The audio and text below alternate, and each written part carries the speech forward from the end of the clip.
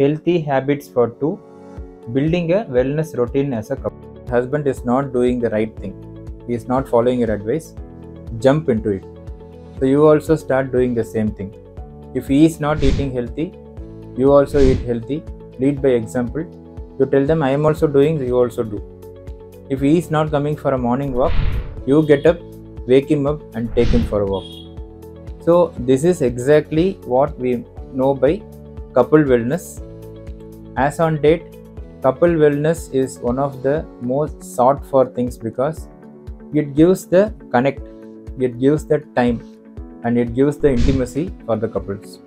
It not only improves the health, but it also improves the inner peace, the emotional bonding, and the relationship on the overall. So what are the things which a couple can do together, and how you think that this can improve your wellness and health? Whenever you get a chance, bring your husband into the kitchen, make him cut the fruits, cut the vegetables, and help you in utensil washing, etc. When he then thinks that okay, it is better not to cook and not to eat rather than doing all these things and getting trouble. The point here is you start becoming more healthy, take more of green leaf vegetables, fruits, and fruits as such rather than making it as a juice, vegetables as such rather than cooking it and removing all the calories, etc., and all the micronutrients, etc. So this is when you start realizing how to eat, how to cook. The second thing is, in the mornings when you go for a walk, that there is a pace difference between the partners, and that can help you catch up the pace of the other partner, improve the distance, increase the distance of walking, etc., and thereby improve the burning of calories.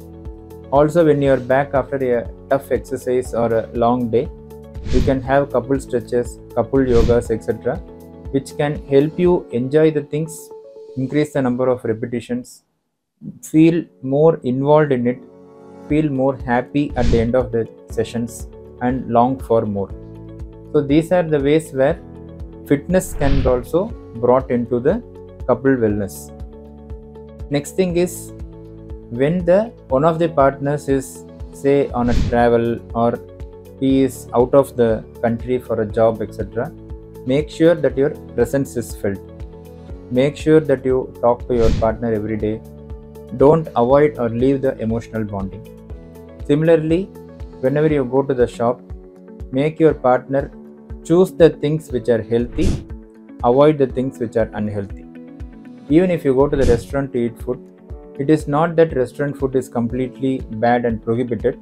You can take one day off from your diet schedule and you can always eat.